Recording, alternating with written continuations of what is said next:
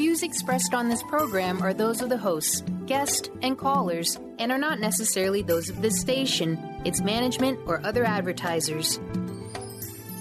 You're listening to Transformation Talk Radio.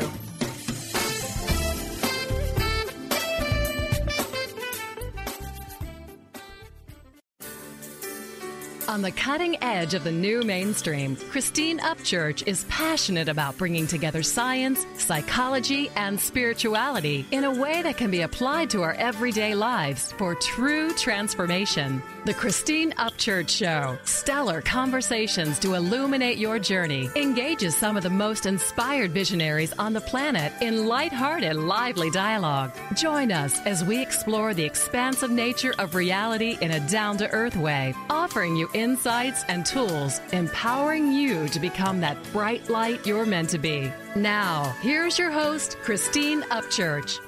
Hello, everybody. Welcome to the Christine Upchurch Show, where we have stellar conversations to illuminate your journey. I'm speaking to you today from cloudy, drizzly Seattle here at Hubbard Radio on 1150 AM KKNW.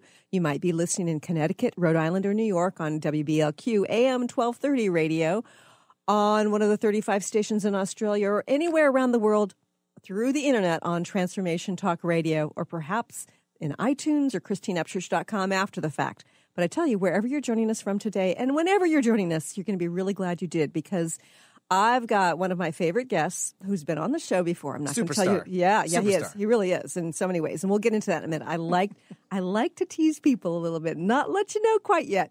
But he is going to be talking about how to take the chaos and confusion and help you create clarity and direction. But before we get into that, I want to say hello to my better half here in the studio, who allows you to hear these wonderful conversations, Mr. Benny Mathers. Hi, Benny. So I can see the green grass through the forest. This is what you're talking about. Yeah. Okay. Yeah. Or is that a bad analogy? Well, I don't know. I think that... Well, I can't part the sea. I'm not that cool. You're not? I'm not that. I wish I had power like that. It'd be amazing. I probably wouldn't even be here right now. Oh, perhaps we all have power like that. This is true. We're just, you know, and I don't mean that in a sacrilegious way. I think that we are far more powerful than we understand or know or have even begun to tap into. I just want to be like Moses, like, oh, just walk across. Yeah. I like to do that too, as long as I don't have to sing at the same time, Benny. Right. Can have your own personal track there, your voice track. You know, whether we're talking about the forest, the trees, or the grass they're in. Thank you. Yeah, I'm trying to make something from that. I don't. That was terrible. We're all on our journey Thank you. through it and looking for beauty, for inspiration, and direction. And our guest today, he's great at creating not only a sort of a illumination of truth, but also at helping us find the purity and inspiration within. And the person I'm talking about is Dr. Eldon Taylor. He is a New York Times best-selling author, and he's written 14 books. My goodness, Benny, it's up to 14 now. And over 300 audio and video personal motivation programs. Some of his best-selling books include I Believe, When What You Believe Matters, Mind Programming, From Persuasion and Brainwashing to Self-Help and Practical Metaphysics. Another one is What Does That Mean? Exploring Mind, Meaning, and Mysteries. Another one is What If? The Challenge of Self-Realization. And of course, there's the New York Times bestseller Choices and Illusions, which he has recently revised, expanded, and updated. And he is the host of the popular radio show Provocative Enlightenment. He's the inventor of the patented and scientifically proven Inner Talk technology, the founder of Progressive Awareness Research Incorporated, and he's appeared in numerous films, television, radio shows, and he's a regular guest on Coast to Coast AM with George Noory, which apparently he was last night as well. I'd like to welcome our guest today, Dr. Eldon Taylor. Hi, Eldon. Hello, I'm doing wonderful, Christine. How about you? I'm doing fine, thank you. I'm so happy to have you here. No, it's indeed my pleasure. Call out to KKNW. They host my show, too. Yes, I know. Woohoo! They're great folks. Yeah, and we're so grateful to have you be a part of the team here because you've got such important messages. And, you know, Eldon, the last time you and I talked on air, we were talking about your last book, Gotcha, and it was That book sort of illuminates so much, and yet it feels to me like we're at a stage now where even some of that stuff's getting blown off the roof. It's kind of like we have gotten to the stage where we have greater and greater illumination of the darkness. Amen, amen, amen. Yeah. I suppose, we have the NSA and CIA testify before Congress that they would never spy on America, and along comes Snowden, and we discover that, well, that's false to fact. Right. They lied.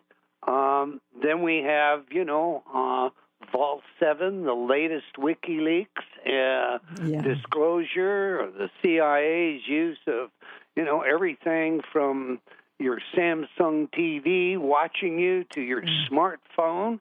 And, of course, I think Rand Paul's correct when he says America is no longer going to trust government after this most recent disclosure. Right.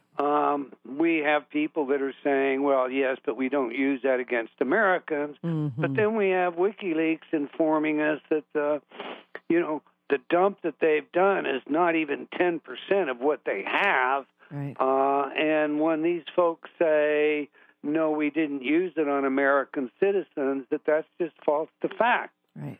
So I think the bottom line comes down to this.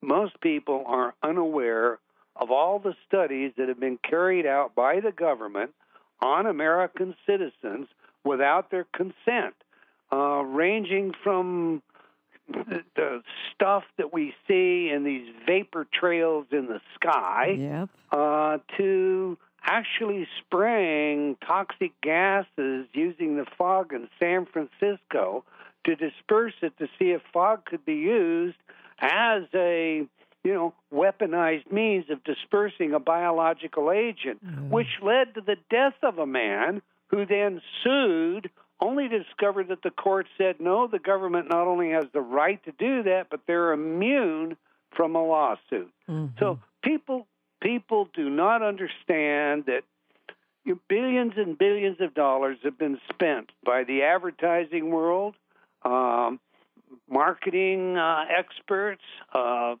and governments to understand just exactly how to plumb your subconscious. Absolutely. And furthermore, they fail to recognize that it's the subconscious that's doing their thinking. Mm-hmm. Years ago, Christine, Benjamin Libet, using a multicranial EEG, looked for the cortical evoked potential, the so-called P300 wave, and discovered that it was, before any conscious activity, this P300 wave preceded it out of areas in the brain known to be unconscious. And that triggered lots of conversation about, well, if the unconscious is doing the thinking, if it's what's really, precipitating all action, what's free will? Mm-hmm. Today, using functional magnetic resonance imaging, we know, watching the brain lifetime, that if I give you a problem to solve, and in your right hand you have a button that maybe it's yes or A or true, and in your left, another one that is the opposite, false or no, etc. Right. That a technician watching your brain make that decision will accurately record on average what you're going to do before you know it by 6 seconds. Wow. 6 seconds in advance of you having the decision known to your conscious mind, he has recorded what your decision is. In other words, it is the subconscious mind and all that programming that we have taken on board throughout our lifetimes that predisposes our every action, our every ambition, our every word that we speak. Yeah. Years ago, Edward Bernays, nephew of Sigmund Freud, looked at Uncle Freud's work and said, wow, if we could just use this understanding of these subconscious functions and motivations, we could get people to do what we wanted them to do because they thought they chose to do it. He pioneered what was called scientific marketing. Propaganda, yes. Yeah, and in those days, of course, scientific marketing was all about, biofeedback means, maybe a blood pressure cuff or a galvanic skin meter. Today, we call it neuromarketing. So using fMRI, marketers learn that if you show a smoker the Surgeon General's warning on a pack of cigarettes, that it elicits a response in the reward centers of the brain. Oh, dear. Which causes the smoker to want to smoke more. Right. Message back to the tobacco companies, put it on both sides of the pack and make it bold and maybe, color it red so it gets noticed right away. Interesting. There's interesting drives that we have. This one, of course, is tweaking a Thanatos drive. But we have studies where we take a beautiful woman, scantily clad, maybe in a bikini with high heels, and we drape her over an automobile. We show men 5 different automobiles, are brand new, different colors, and she's on one, and we ask them to tell us which one's the fastest. Invariably, they'll choose the one that the model's on. Right. We'll bring them back in a week, put them on a different car, same 5 cars, maybe different colors, but put her on a different car, and again, they'll choose the one she's on. And when you point out to them that they're making a decision based on this woman, they'll deny that. They'll rationalize away why, they chose a different car. Oh, I didn't notice the baffle on the hood. Or, oh, no, look at the size of the wheels. I missed that last time. It's all rationalization. What they fail to understand is that there is an arousal factor associated with a scantily clad woman looking so seductive over this automobile. And it is the arousal that is giving rise to their judgment. So go ahead. We're going to have to go to a quick break in a moment. But, you're talking about a whole lot of manipulation and mind control of one sort or another. And I know in our society right now, we're having a lot illuminated for us about how things are not as we had believed.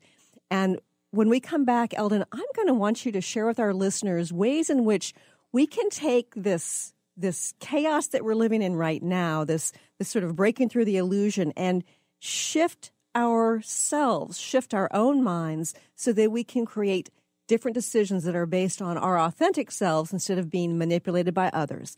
More with the wonderful Dr. Eldon Taylor here in just a few moments. One foot on the brake and one on the gas.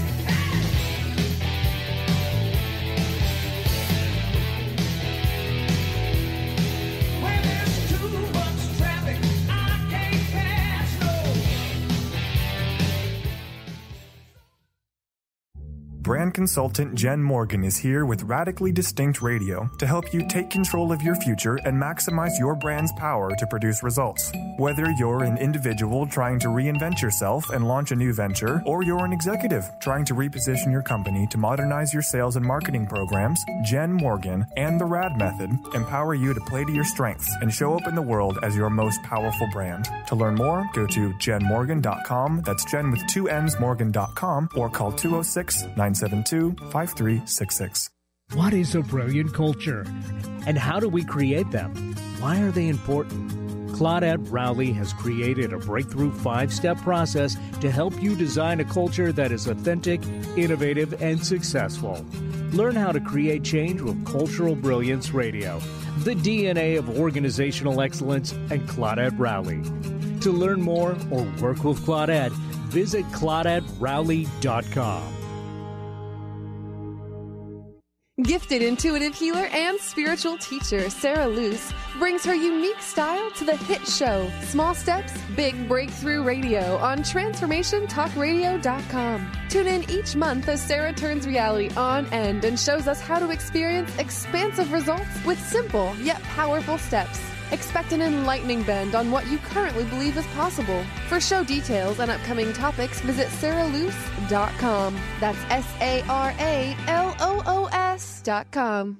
On the cutting edge of the new mainstream, Christine Upchurch is passionate about bringing together science, psychology, and spirituality in a way that can be applied to our everyday lives for true transformation. The Christine Upchurch Show, stellar conversations to illuminate your journey, engages some of the most outstanding visionaries on the planet in lively dialogue to inspire you to become that bright light you're meant to be. Join Christine every Friday at 11 a.m. Pacific Time on KKNW, AM 1150, and Transformation Talk Radio. This is Peggy Snow, practitioner at Stellar Reflections with a Stellar Reflections Minute. So many people these days are trying to find ways to relieve their stress. What happens to our breathing when we're feeling overwhelm and stress? When we tune in, we realize that we're either holding our breath or taking very shallow breath to signal the body that all is well, which most of the time it is. Sometimes all that is needed is a nice, deep breath to break the cycle. First, exhale to get all the stale air out by engaging the abdominal muscles and blowing gently. Next, take a nice full breath in, feeling it fill your body all the way down to your hips. Release fully and enjoy the freedom of movement. Notice how your body feels. Do you feel refreshed? Calmness is only a breath away. This has been a Stellar Reflections Minute. For more information about what we offer at Stellar Reflections, visit us at stellarreflections.com or call 425-999-9836. That's 425-999-9836.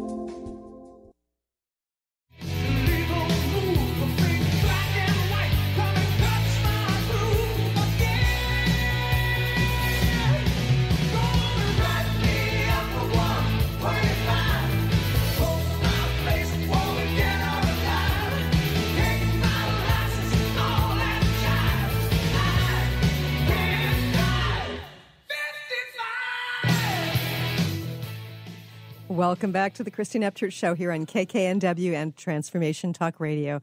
Benny loves to pick out the perfect music, like I need to go car shopping, lyrics you know? that relate to what was being talked about. So yes, Women in cars, got to go find some. And we're talking to the wonderful Eldon Taylor. And Eldon, okay, so it's very clear from so much of what you've taught us through your books, through your radio program, and through your speaking engagements about how we have others who are controlling that subconscious.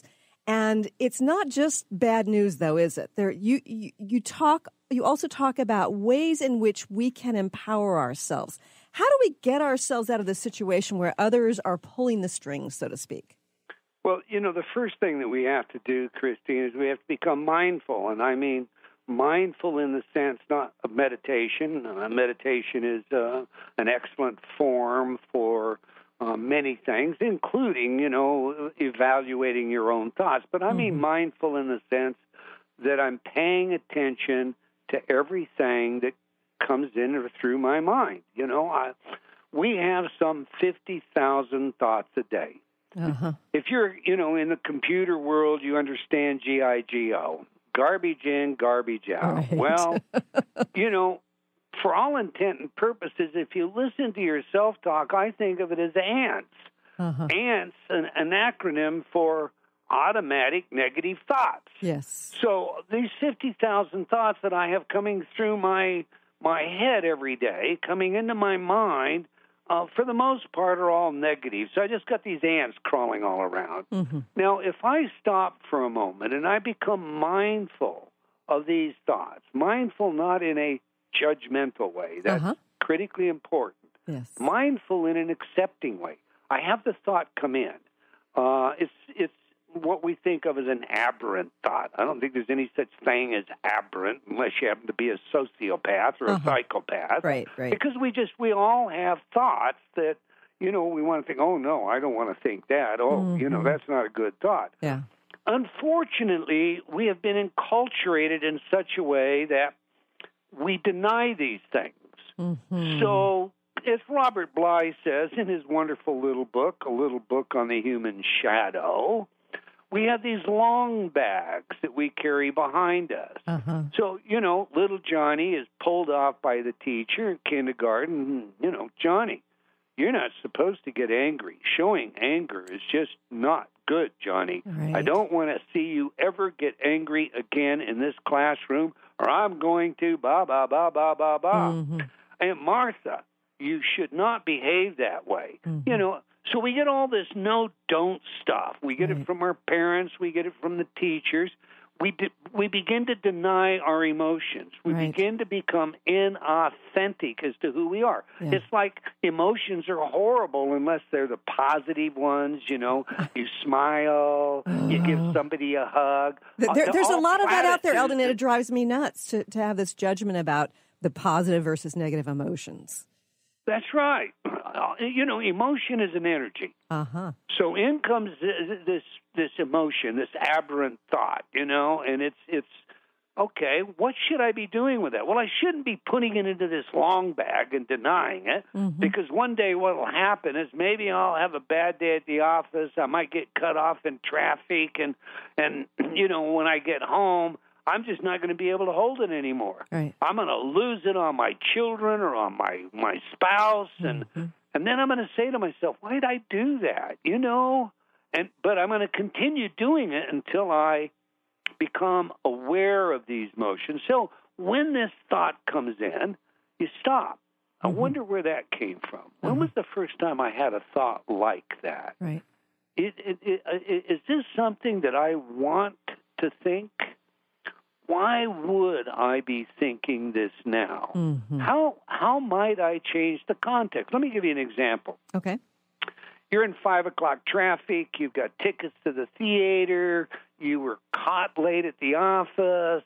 You're racing home to pick up your spouse. You don't want to be late. And as you're coming into the freeway traffic, somebody just cuts in front of you, forces you to slam your brakes. And what's your reaction? Almost always you're on the horn, maybe you're wagging your middle finger, you're cussing. What you just did was see what you perceive to be a threat. I don't know why you think it's a threat, but you see it as a threat. And I said that facetiously, but you see it as a threat.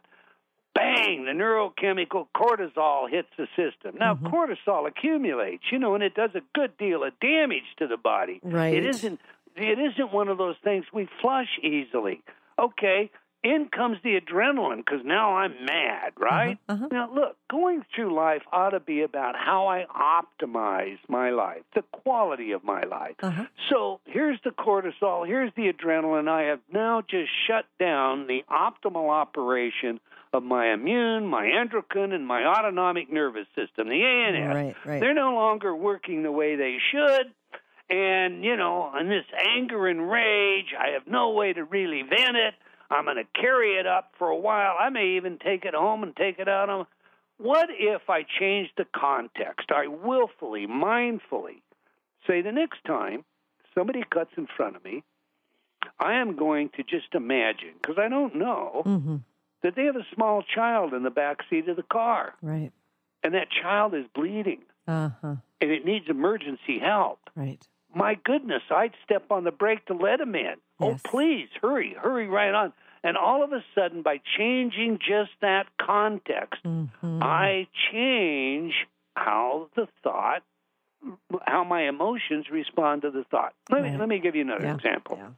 You pull up behind that brand new Ferrari. You've always wanted one. My, look at that gorgeous car. It's the color you want, etc. But you don't believe you deserve it. So what do you think? I wonder what that cat did to get that car. You know, probably one of those Wall Street bankers. Wonder how many people he screwed in order to, you know? That's judgment. What you think. Yep. When you do that, you push that car away from you. Yes. You're really saying to yourself, I don't deserve it, I don't want it, because, look, if the only person that'll drive it is somebody you think is a crook, well, you don't want to be a crook. So you Absolutely. just pull you won't behind manifest that it. car and say, wow, good for you, that's for me. And now suddenly you've changed the context again. It becomes an attraction, the kind of thing that you might one day actually own, as opposed to push it away. Context is everything. Yeah, and you know, I've found myself shifting the way I am in traffic. I mean, absolutely, if I have to slam on my brakes, the adrenaline goes, a curse word might come out, but then I'm quicker to sort of leap to the potential judgment or discernment that they may have some good reason, or they're angry and wanting to be first, and I'm so glad that I don't have to be like that. It's one way or another, I can usually get myself out of it. But, when you've got that physiological fear going, it's hard to shift sometimes quickly. But there is no, see, when you think about it, I understand what you're saying, Christine, but when you think about it, it's a conditioned response. Uh-huh. It's not any different than Pavlov's dogs. Ring the bell and they salivate.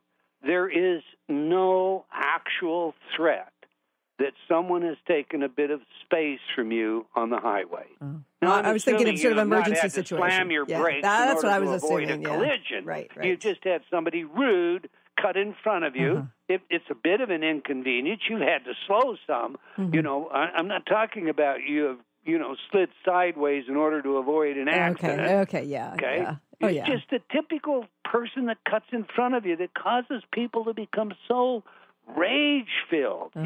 Yeah. What is that all about? Well, most of it comes from the conditioning, as I said, but then, we accumulate these emotions over time. And so anger is always right there, just underneath us, looking for the slightest stimuli to precipitate it, because we haven't dealt with it ever. We've not acknowledged it, and that's just one of the emotions. But being mindful, I can begin to change the context. And as I change the context on each of these so-called aberrant thoughts, as they come in and I change the context, I neutralize them. Mm-hmm. If we do that, and then we become aware of all the psychological tools that are used against us, we actually have the ability to begin to write the content of our subconscious mind. Because the only way you're going to get free will is to take control of what's in your subconscious mind. So, Eldon, when we get back, I'm going to want you to share with our listeners ways in which we can actually become more discerning about that external attempt at control and how we can shift more fully into the driver's seat. More with Eldon Taylor here in just a few moments.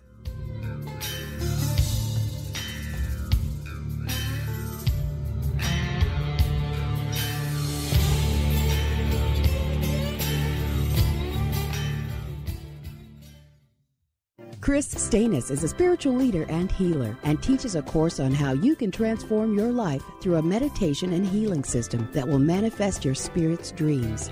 She manifested the Women of Wisdom Conference, the Women of Wisdom book, and this radio show. And she can show you how to change your life too. Are you ready? Visit the website and contact her at voicesofwomentoday.com. That's voicesofwomentoday.com. Be unstoppable. Who do executive women count on for up-to-date information on everything from stilettos to being heard in the boardroom? To achieve excellence, you must first take control of your life and develop a successful strategy with the Unstoppable Diva. Tune in to Up or Out with Connie Fife, Mondays 5 p.m. Eastern, as she cuts through the BS to guide you to become bold, connected, and unstoppable. For more information, visit uporout.com. On the cutting edge of the new mainstream, Christine Upchurch is passionate about bringing together science, psychology, and spirituality in a way that can be applied to our everyday lives for true transformation. The Christine Upchurch Show, stellar conversations to illuminate your journey, engages some of the most outstanding visionaries on the planet in lively dialogue to inspire you to become that bright light you're meant to be. Join Christine every Friday at 11 a.m. Pacific Time on KKNW, AM 1150, and Transformation Talk Radio. Are you ready to stop stress, anxiety, and low self-esteem from running your life? Join award-winning author Dr. Friedemann Schaub for Empowerment Radio and learn breakthrough solutions to switch out of survival mode and approach every day with great ease, joy, and purpose. Tune in the first and third Wednesday at 11 a.m. Pacific to Empowerment Radio with host Dr. Friedemann Schaub on Transformation Talk Radio. Visit thefearandanxietysolution.com to learn more.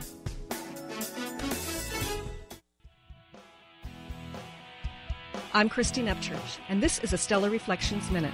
For centuries, spiritual traditions have talked about how humans have an energy field, or aura, surrounding them. Although skeptical scientists refuted this for decades, science is now beginning to catch up with spirituality. Scientists can actually measure light emanating from living beings, so they can measure the human aura, which in scientific terms is known as the biofield. Many medical practitioners around the world use an instrument to evaluate a patient's biofield for the purpose of diagnosing illness. They understand that imbalanced or insufficient light in a person's energy field indicates a physical or emotional problem. The good news? There are ways to balance and increase your light, resulting in greater well-being. For more information, please check out stellarreflections.com or call 425-999-9836. That's 425-999-9836.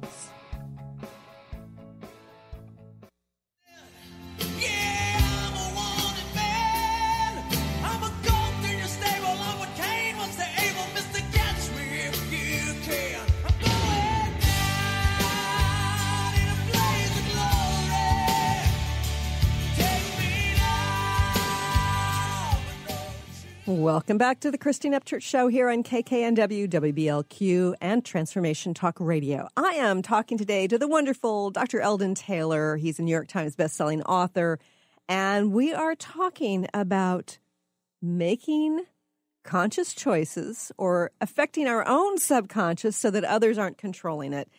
You know, Eldon, you're talking about sort of having us as individuals disconnecting from the manipulation that is controlling our subconscious and therefore controlling our conscious decisions. Okay, awareness helps, but how do we really sort of disengage from the widespread manipulation? Well, as I said, in the last break, the first thing is to become mindful. Mm-hmm. When you become mindful, you stop playing part of the role. I mean, listen, we have something we call OCEAN. It's an acronym for the 5 major big traits, personality traits. Okay. Openness, conscientiousness, extroversion, agreeableness, and neuroticism. Okay. Now, everybody knows what demographics are. Yeah. So if someone wants to market the demographics, they slice out women, say, 20 to 40 because of their product, and maybe they further slice it down to income, and maybe they further slice it down to geography. Right. But what they've really missed in all of this is something, that is an emerging science, something we now call psychographics. And psychographics uses this OCEAN model to look at personality characteristics. Okay. Now, Cambridge Analytics, and this is a bit of an aside, but I think it's an important one. Cambridge Analytics used this OCEAN model and tested all kinds of different variables on different personality types, providing this data to President Trump's campaign. Oh, wow. There are very many people that today, experts, social psychologists, et cetera, that would tell you the reason he won was because Cambridge Analytics told him precisely what to say to what group and how to say it because it would appeal to them. You could be a liberal, and he could possibly win your vote by understanding, well, you're a liberal, but you're also opposed because you're religious to abortion. So approach this group this way. You see, so by combining them. Now, here's the thing, and the reason I bring it up. Being mindful it includes understanding these tactics. If you get on Facebook or social networking today, you're going to see somebody's got a survey, see what Hollywood actress or actor you're most like, what animal characteristic or trait is strongest in you, what, and on and on and on. Sure. These simple little quizzes reveal your personality. And they go into metadata banks. And these metadata banks then begin to skew you using psychographics combined with demographics so that there is nothing innocent about the information you're giving away. Wow. It's going to turn around and come back, and you need to understand that. All right. Now, with that out of the way, I just needed to finish that conversation from the last segment. Let's go to proactive living. I'm becoming mindful.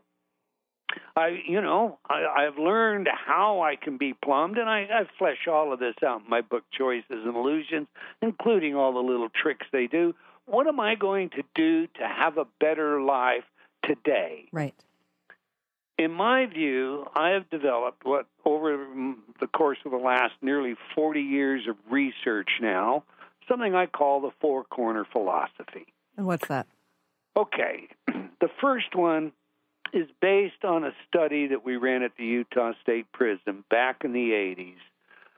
There, a friend of mine said to me, can we use this technology you've developed, InnerTalk, to interdict some of the violence, lower hostility and aggression, maybe increase reflectivity, and even affect the recidivity rate? So we went out to the Utah State Prison. We ran some very fancy psychometrics, computer-enhanced, and we didn't learn anything new. We had high scores in self and social alienation. Mm-hmm.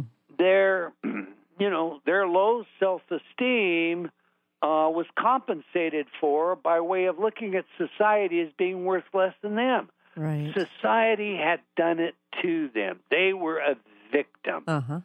And as a victim, they blamed society for where they were. But for the grace of God, there go you. If your daddy'd been the alcoholic, if your mommy'd been the prostitute. And the stories were, by and large, exaggerated, but they had a rationalization for why they had behaved the way they did. What we did at the prison system was create an interdiction that was based on this first principle of forgiveness. Today it's just called the forgiveness set by everybody. But what I did in the early 80s was I forgive myself, I forgive all others, I am forgiven. We put that together with a boilerplate of just some healthy self-esteem affirmations, use that as the interdiction, because once you forgive, you can't blame. Right. As long as you blame, you have effectively tied yourself up. Right. I mean, Right. You continue to be a victim. You continue to be a victim. That's right, and you're fixed in time. That space in time remains there, and so if you're going to become self-responsible, which is the second corner of the four-corner philosophy, you have to give up the blame. Yes. If you remain the victim, you're not responsible. Right. And as long as you're not responsible, you're not proactive, you're unable to move forward, period. Right. Now, I define self-responsibility this way, Christine. It's much more than the Emerson essay on self-reliance. Self-responsibility to me is whenever I'm in a situation, whatever the situation might be, that is uncomfortable, what can I do to change that? How can I personally do something to improve it? I'll tell you a true story. Okay. I moved my offices, this in the days that I was a practicing criminalist, moved my offices over to Las Vegas, Nevada. First day there, I went to the post office. It was very hot outside. There were a lot of people inside the post office. The AC wasn't keeping up with the heat. Everyone was nasty, foul. The postal clerks were upset. It was a horrible experience. Right. When I left, I thought, I'm not going to do this every day. I'm just, I'm going to have to do something to change it, or being a bit cheeky, send my secretary to the post office instead. All right, so I committed myself that for 30 days, every day I went there, I would smile, I would greet people, I would imagine the space filled with light and humor, and I would do everything that I could to raise the vibration of that post office. Initially, this true story, I mean, people looked at me like I was queer, stupid, dumb, and I got to tell you, it was very, very hard to maintain that cheerfulness the way it was met initially. But before 30 days was up, I'd walk into that post office.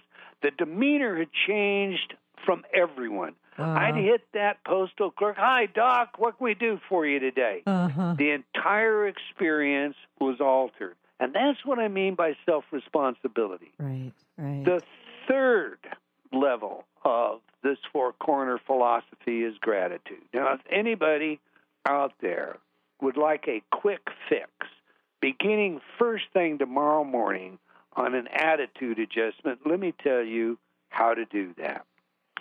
When you first wake up in the morning, just say to yourself, thank you, thank you, thank you. That repositions the way you look at the world. It's no longer TGIF, no longer, oh, God, I got to go to work today. Thank you, thank you, thank you changes my thinking process. Right. And when you do that thank you, I want you to put a big smile on your face. Fake that smile if you need to, because the brain doesn't know you're faking it. Simply changing the facial expression will release endorphins, the body's natural opiate system. And guess what? You will feel better. That's great. It's a mechanical process. Okay. Research on gratitude now, and there are more than 24 studies, have shown that a gratitude attitude increases your well-being, your longevity, it enhances relationships, finances. The world changes when you have a gratitude attitude. Yes. You and I were talking off air about an automobile incident that you had. Right. That maybe there was some intervention. I think probably was. Yes, some angelic I'm intervention. quite sure. Yes, there was. But I was this jaded criminalist at one time in my life that didn't trust anybody and didn't see a potential in human beings that I see today. This unlimited potential for happiness and joy. And all right, anyway, for reasons that are beyond the scope of this show, I decided to change my life. So I sought out someone who could assist me.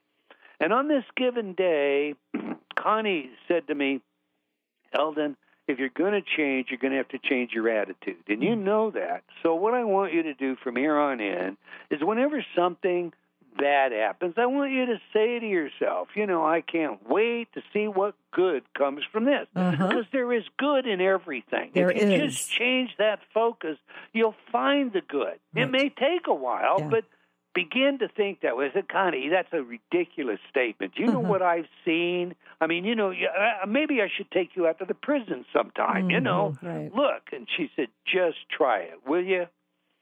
So I left her. I went back to my office. My office was in a strip mall at that time, and as I pulled into that strip mall, I had to pass this restaurant that was right out, and the strip mall was horseshoe-shaped, smack in the middle. And as I passed, this guy in an old, crappy pickup truck backed into the side of my car. Oh, dear. Okay? I had a brand-new Cadillac Eldorado Barrette. Oh, yeah. Okay. Ouch, yes. I stopped.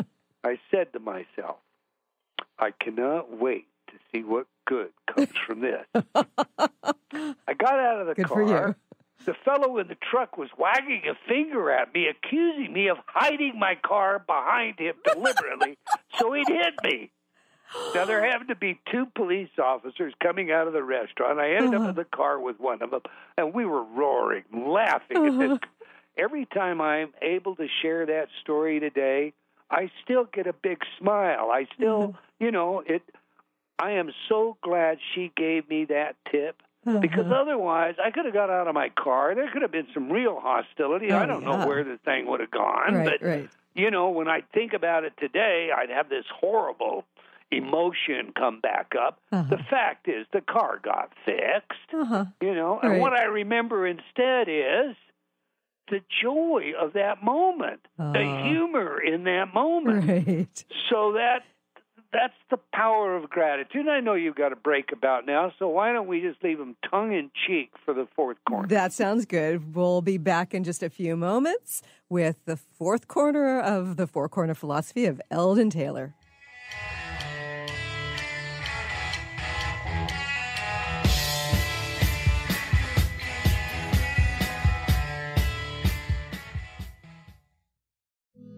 I'm Christine Upchurch, and this is a Stellar Reflections Minute. What does the word healing mean? Many think that healing merely means eliminating symptoms. However, based on my many years as a healer, I have a much broader perspective on the word. Healing can manifest in a variety of ways, including having physical problems resolved, becoming more emotionally centered, experiencing better relationships, gaining greater clarity, and feeling more spiritually connected. True healing always includes some level of transformation. Whatever form healing takes, there is one commonality, an improvement in quality of life. To me, the highest form of healing goes beyond aligning with wellness. It comes from recognizing our soul's voice and allowing it to speak through us. And in that sense, don't we all yearn to heal into our wholeness?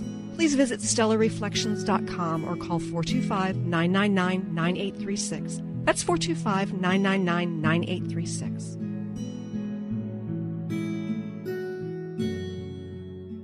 Tune in to Dynamics of Diversity Radio, scripting the new narrative for immigration with leading experts Kripa Upadhyaya and Steve Tanijo on TransformationTalkRadio.com. This show will remove the noise that often accompanies discussions on this topic and share a new perspective on the dynamics of immigration and diversity, ever reminding us that together we are all at the core of innovation, excellence, and positive change. Visit OrbitLawPLLC.com for upcoming topics.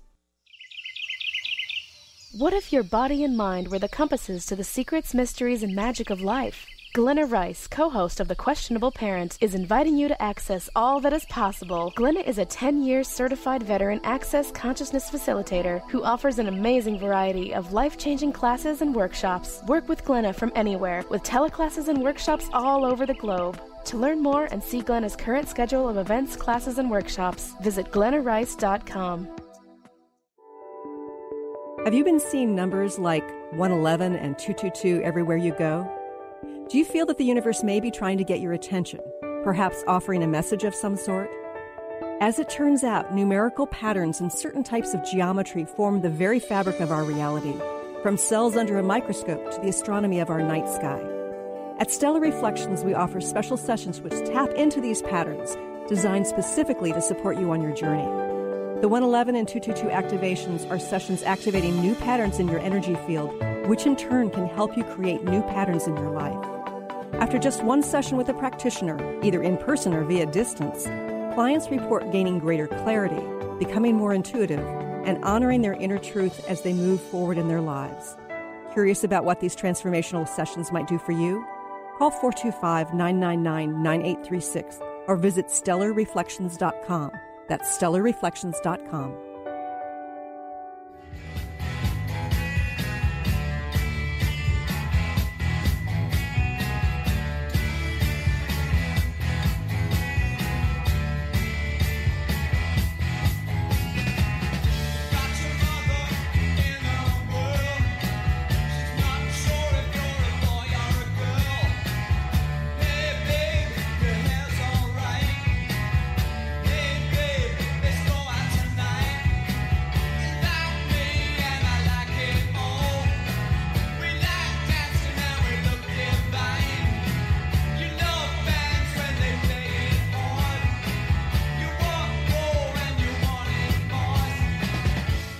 Welcome back to the Christine Upchurch Show here on KKNW and Transformation Talk Radio.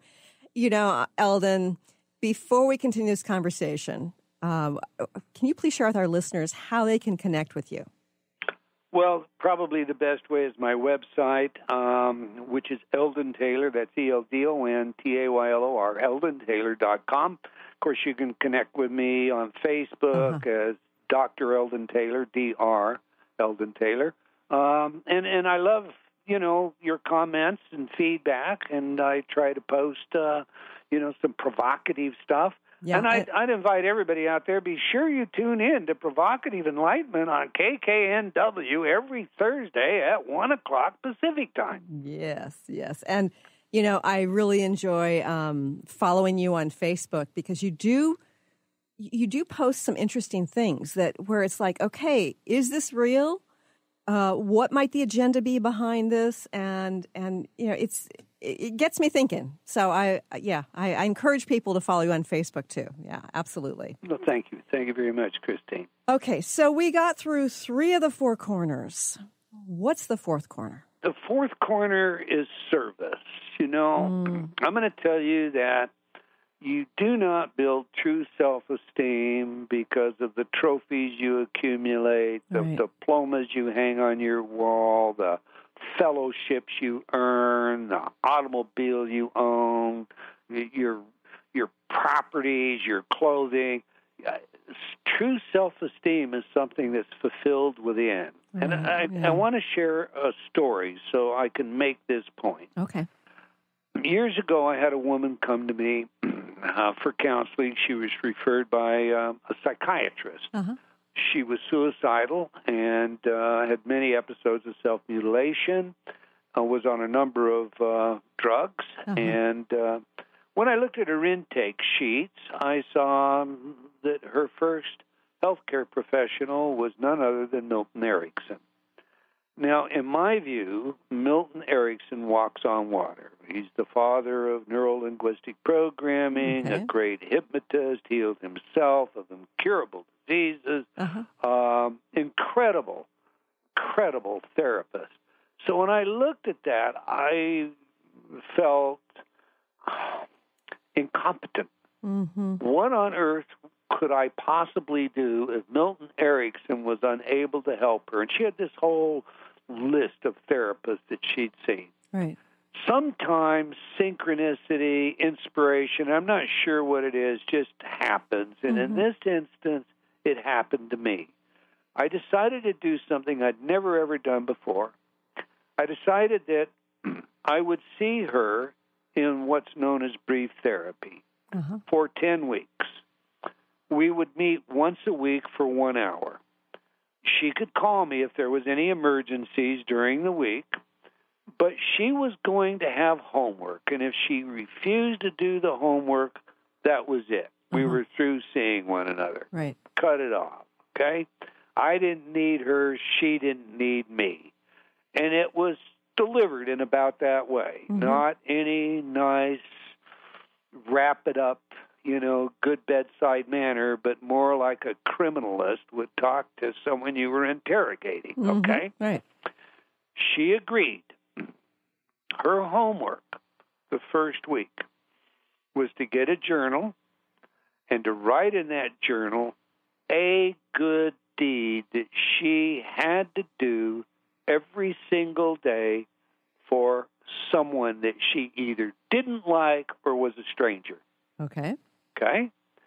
She was to write it in the journal in the evening when she went to bed. She then was to reflect upon how that might have made that person feel and how it made her feel.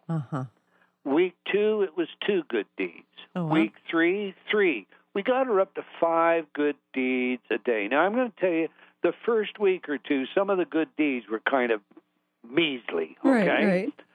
But she did these good deeds. And as she did them, she started doing more of them. And what happened with this woman over 10 weeks was remarkable. I'll never, ever forget it. By the end of 10 weeks, her psychiatrist was amazed. He was taking her off of the meds. Her entire attitude about herself had changed. You see, to begin with, the notion of suicide or self-mutilation is based on self-worth. Right. She had a history, and it was a tragic history, but she didn't feel she had the right to live. Her sister had died because of her, or she blamed herself for it. Actually, you know, it was a set of circumstances that she couldn't have avoided. All right? Right. But her sister, to her, should have been the one to live. She should have been the one to die. Right. Guilt. So she was survival guilt, guilt-ridden and no self-esteem. But as she began to do these good deeds, she began to become worth something. Right. What happened was the realization that her life could make a difference. Mm-hmm. It could make it easier for others. Yes. When she put her head on that pillow at night, she'd get that warm, fuzzy feeling, that my life made a difference. Yes. In this day, I was able to help. I was able to contribute. I was able to make the world better in some small way. Right. Now, I'm going to tell you, it doesn't matter what you do for a living. Mm-hmm. You can be a plumber, you can be a doctor, you can be an attorney, electrician. If you change your attitude and you're not going out just to fix a faucet leak and get your money and get on to the next faucet leak, but rather you're there to solve a problem for this person. Right. You really care about this person. You're there to help them, to service them, to solve their problem. Two things are going to happen. Quickly. One, you're going to learn you're going to love your job. Two, you're going to find that everybody wants you to be your plumber. That's right. You know, Eldon, this time has flown by, and that last story was very powerful. Thank you for sharing it. And I always appreciate you sharing your wisdom. And again, you can reach Eldon at ELDONTAYLOR.com, EldonTaylor.com. Thank you, Eldon. Thank you, Christine. Good luck on everything. I love what you do. Thank you. And thank you so much for joining us here today. I look forward to talking to you again soon. You've been listening to the Christine Upchurch Show, stellar conversations to illuminate your journey. Each week, this show engages some of the most outstanding visionaries on the planet in lively dialogue to inspire you to become that bright light you're meant to be. Join Christine every Friday at 11 a.m. Pacific Time on KKNW, AM 1150, and TransformationTalkRadio.com. For more information about the transformative healing work of Christine, visit www.stellarreflections.com. And for weekly topics, visit www.transformationtalkradio.com.